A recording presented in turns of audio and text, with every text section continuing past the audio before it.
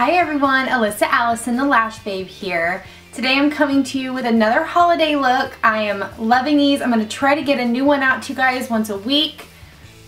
I love watching holiday looks, so I figured I'd make a bunch. This one probably has to be my favorite. I gotta tell you, one of the products I use in this, I was a little scared of at first. Our Splurge Cream Eyeshadow in the shade Skeptical. I was a little bit scared to use this product. It is a black shimmery cream shadow is what it is.